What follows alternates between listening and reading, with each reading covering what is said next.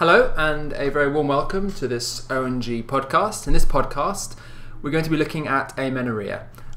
With us today is Kenga again. Welcome back. Hello. And as I said, during this podcast, we're going to be looking at amenorrhea. We're going to be looking at the definitions, causes, history and examination and investigations, and then very, very briefly at the end, we're going to look a little bit at treatment of some of the common conditions. However, this isn't going to be the focus of this podcast. So, what is amenorrhea? Okay, so amenorrhea can be divided into two types, primary amenorrhea and secondary amenorrhea. So primary amenorrhea has two different definitions. First of all, it's the failure of menses to start by the age of 16. And secondly, it can be the failure of acquisition of secondary sexual characteristics by the age of 14. So that's adrenarche, telarche and menarche. Okay, which we talked about in the menstrual cycle podcast. Yes. Yes. Okay, secondary amenorrhea is the cessation of menses for greater than 6 months in a premenopausal woman. Okay, and premenopausal is the operative word here, because obviously if they're menopausal, you'd expect this. So if they're 65, they're not going to have any periods? No. And it's secondary is a lot more common than primary. Okay. So, talking about common things, let's talk about causes. First of all, how do we divide up causes of amenorrhea? Okay, so the causes can be either primary causes or secondary causes. Okay, and really you're going to do this by the age of the patient. So primary causes, I'm not going to actually go into detail about these because, I mean, they're all kind of complicated syndromes and just need to understand that these can be the causes, okay? Okay, so Müllerian agenesis, which is a congenital cause, is the absence of the uterus. Yep. And obviously you're not going to get a period if you don't have your uterus. Obviously. No. Additionally, outflow tract obstructions, so imperforate hymens, transverse vaginal septums, so just basically blockage of the actual menses coming out. Constitutional delay of puberty. Now this is an important one, and it really refers back to the definition of failure of acquisition of secondary sexual characteristics, and it's particularly linked with a syndrome called Kalman syndrome, which you can will go and look up in your books. And finally, gonadal dysgenesis, and this can be also linked with a syndrome called Turner syndrome, which we will discuss in a minute. Yes, we will go into that. But this is not the complete list, but these are the main causes. The main primary causes, Yes. And these tend to present younger. Yeah. Right? Yeah. Well, you would never have established a period. Yeah. Okay. Okay. What about secondary causes? So this is typically in obviously older women. When I say older, I mean from say 18 to kind of 40, and they have had established periods, but then they've not had a period for 6 months. Right. And most important one, which I'm sure everyone actually forgets, pregnancy. You're not going to get a period if you're pregnant. That's a favourite one for exams, actually, isn't it? Yeah. There's always one person in one of the questions is always someone with amenorrhea who's actually pregnant. Yeah.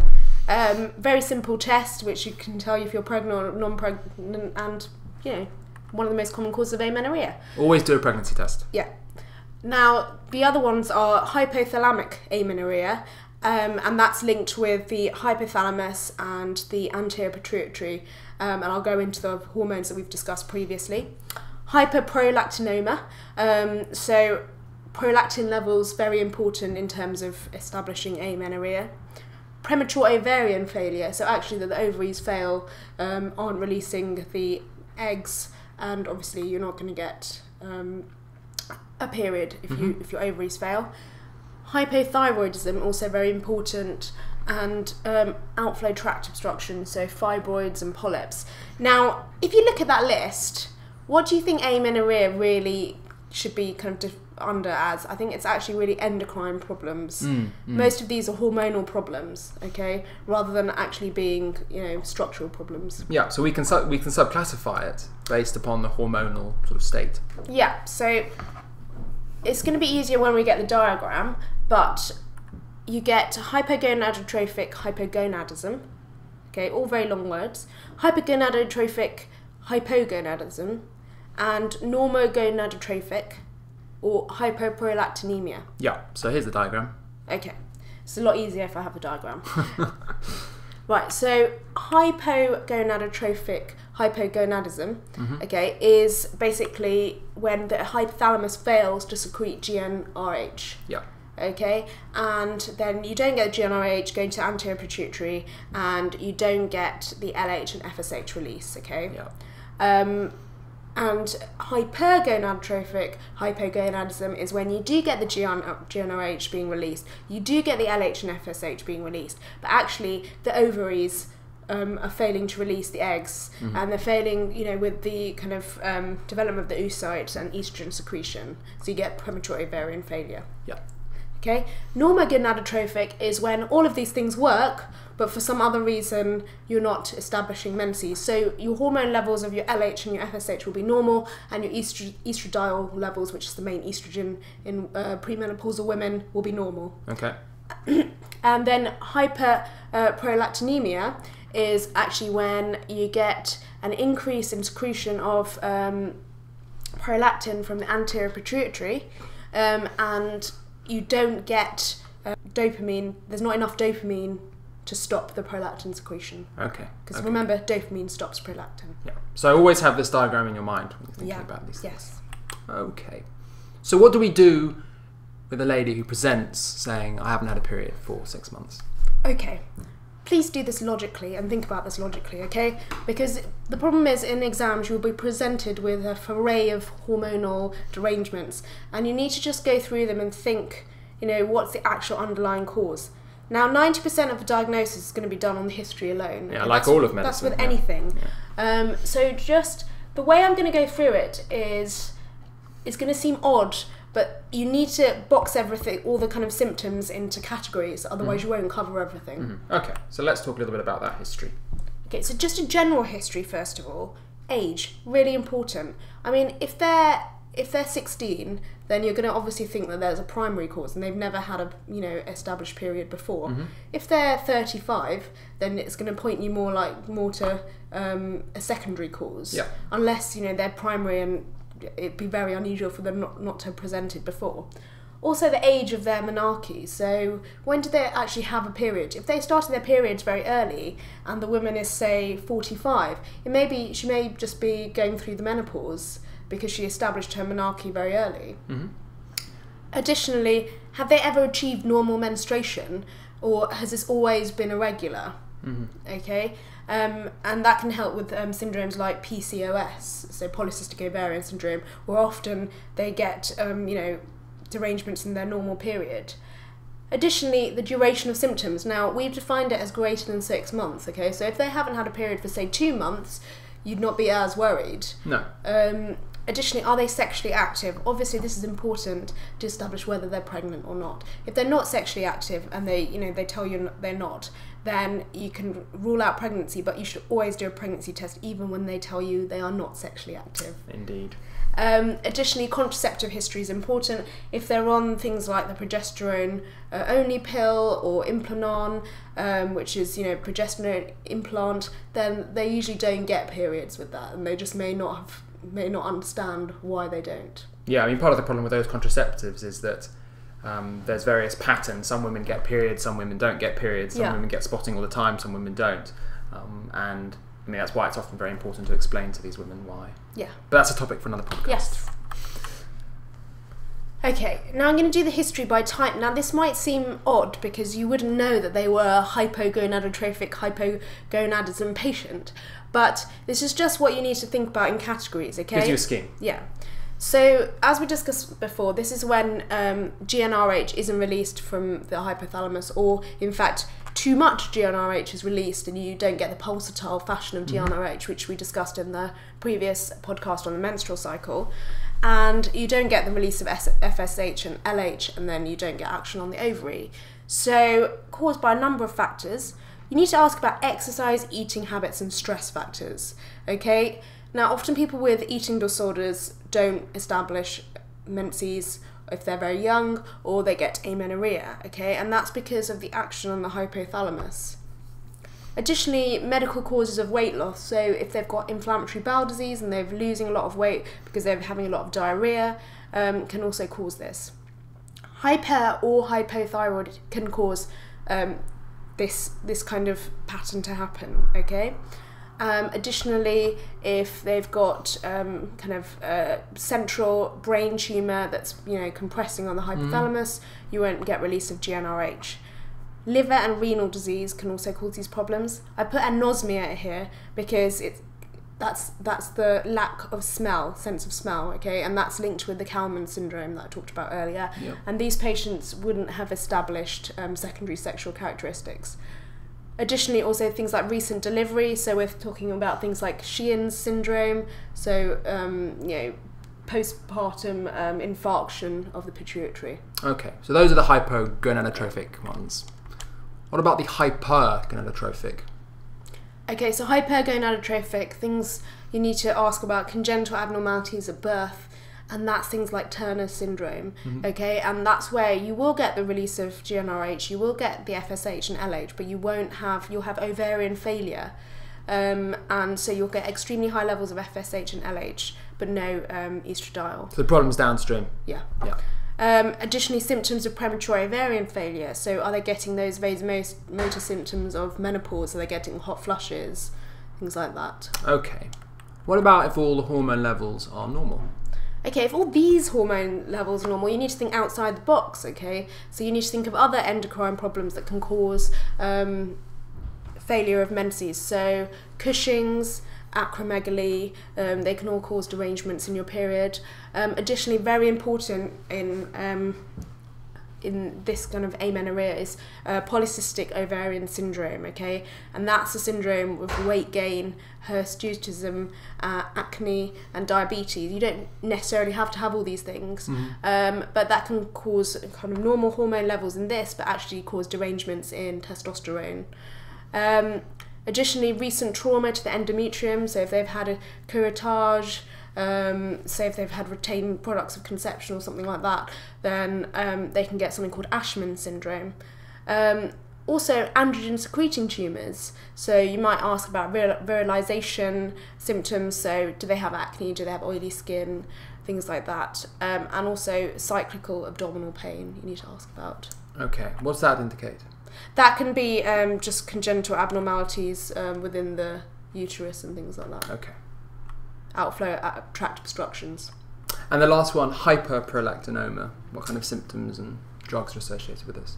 Okay, so again, you need to think they may have high prolactin levels causing their amenorrhea. Commonly can be pregnancy, because pregnancy causes an increase in prolactin. Okay, but other causes you need to just ask symptoms. So galactorrhea, so that's milk coming from the breasts. Headache, because it could be a tumour within the brain, and visual symptoms, which I'll go into later on examination. But also ask a thorough drug history, because actually, as I said before, dopamine stops prolactin. So anything that is stopping dopamine is going to cause an increase in prolactin. So antipsychotics, antidopaminergics like domperidone, and histamine blockers. Okay. So let's go through now the examination by types. We're going to use the same system, talk about the same conditions again, but particularly focus on the findings that you may see on examination. Okay, so just think about signs when you think about hypogonadotrophic hypogonadism. Signs of an eating disorder. Do they look like they've lost a lot of weight?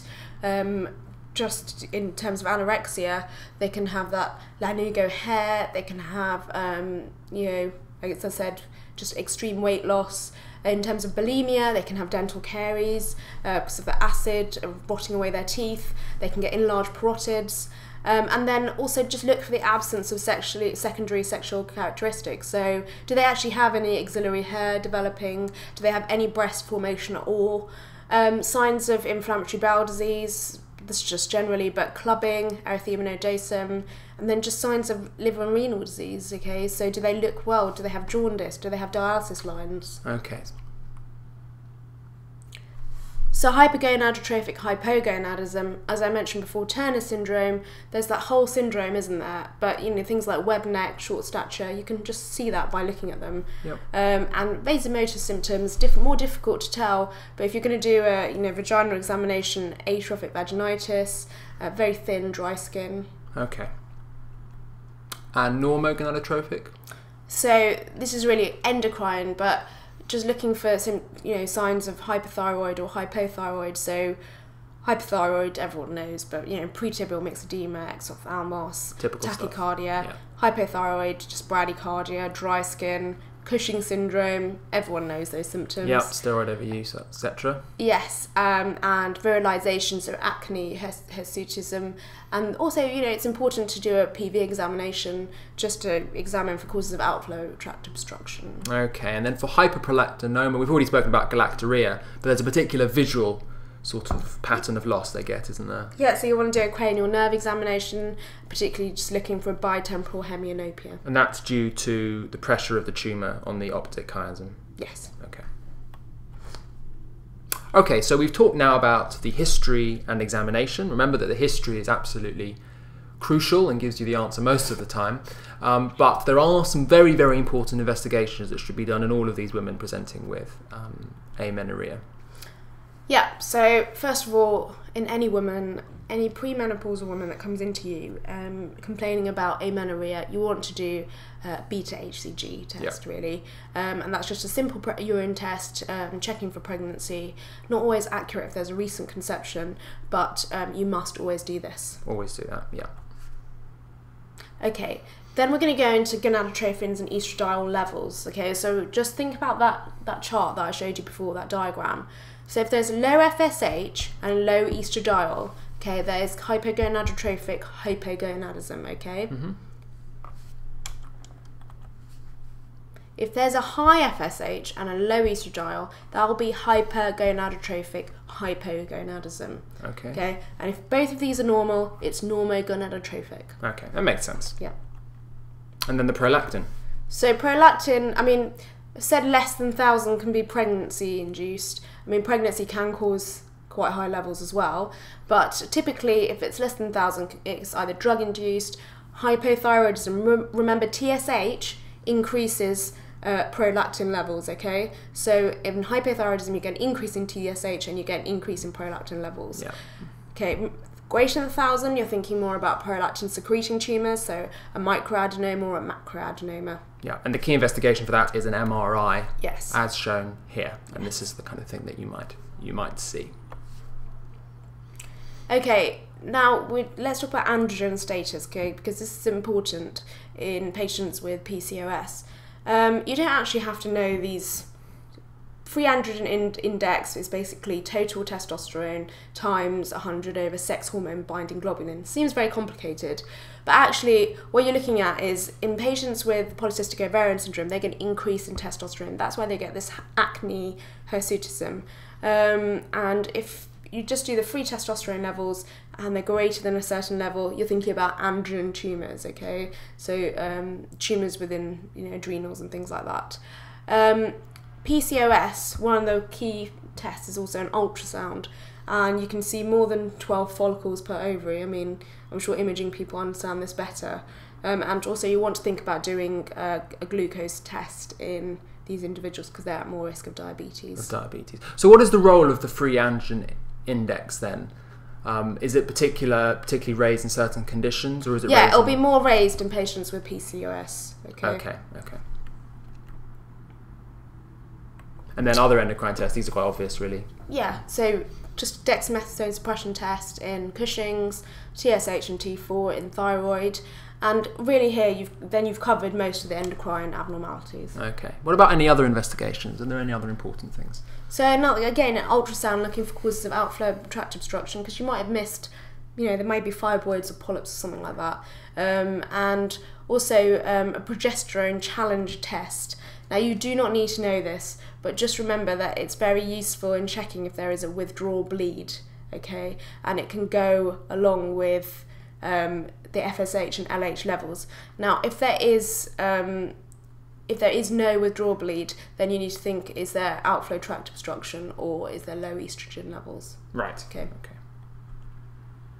So just very briefly, can you outline some of the treatments for just some of the conditions that we've spoken about? If you suspect the patient has PCOS, then anti-androgen treatments are very useful, and often you can use pills like the Dianet, which has anti-androgen within it. Also, metformin is useful not just for the diabetes, but actually for increasing fertility. Yep. Again, weight reduction can improve the symptoms of PCOS massively. Now, things like prolactinoma, you want to basically use dopamine agonists, so cabergoline, bromocriptine, and if it's very large, so macroadenoma, you may think about transsphenoidal resection. Remember, in patients with premature ovarian failure who are young, you need to think about replacement of the estrogen because these patients will be at increased risk of osteoporosis. But it's not lifelong, is it? You would stop it. Of course you would have to stop it because no patient will be on HRT forever. Yeah. But because they're so young, they will be at that increased risk of osteoporosis. And then also hypergonadotrophic hypogonadism. Think about, if they've got an eating disorder, they'll need to get management of that, weight gain, stress management. Okay. So we've talked about lots and lots of things in this podcast. Could you just give us a sort of brief summary, something for people to take away? Okay, so just remember your kind of main causes, so primary or secondary. Okay, remember that hormones are the key to all of this, and it probably will be a hormonal disorder. If it's not, then you need to think about outflow tract obstructions. Okay. Okay. Fantastic. Well, thanks very much for listening to this podcast. Thank you, Kenga, again for coming. Thank you for having me. Yeah, and we'll see you again soon. Bye-bye.